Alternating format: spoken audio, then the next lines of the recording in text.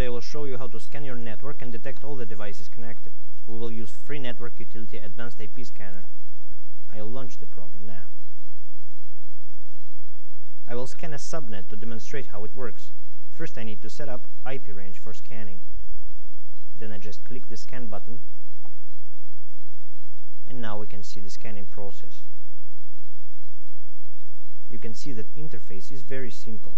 This utility finds all computers on your network and provides access to their various resources.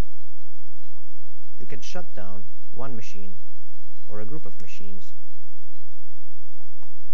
Also, you can wake machines that are offline using Wake on LAN functionality.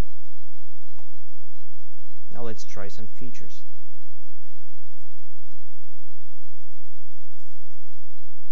On this computer, IP Scanner detected an FTP, HTTP, our admin server, and some shared folders. Let's try HTTP.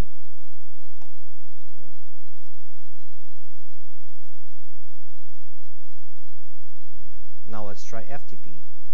If you know the username and password, you're able to log on to this FTP server.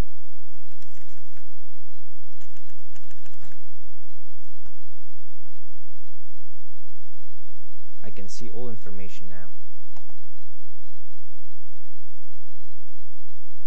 If you have Radmin Viewer installed on your local machine, you're able to connect to the remote machine using Radmin connection mode. Let's try full control.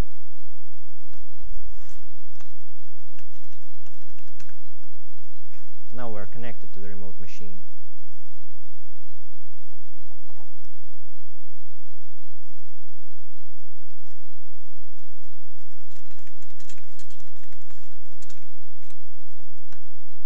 And have full control to it.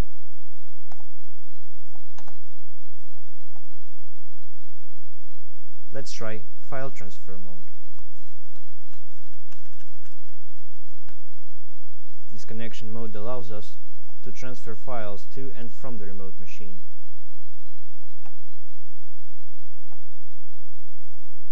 You can try other connection modes yourself.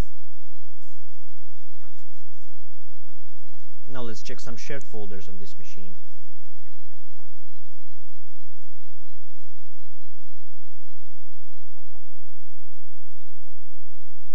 You can also add some computers from the list to the list of favorites. This list will be loaded automatically on startup. It can also be saved for future use.